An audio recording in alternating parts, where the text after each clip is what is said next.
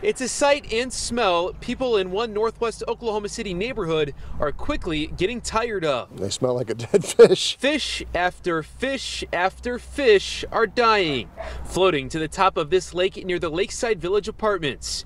Joel Levine lives in a home on the east side of the lake. So far, we're in the 4th or 5th day now, and it's continuing. So there seems to be quite a kill that happened. Those who live along this lake are worried that all of this is going to get much worse. They want this stopped before more of these dead fish keep showing up. Every time I remove the fish at the shoreline, within a few hours, more appear. The city says they can't do much because it's a private lake.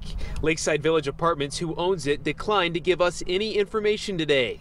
Levine says he hopes someone steps in to clean this up soon. Now it's gone on long enough that something needs to happen. In Oklahoma City, Jonathan Cooper, KOCO 5 News.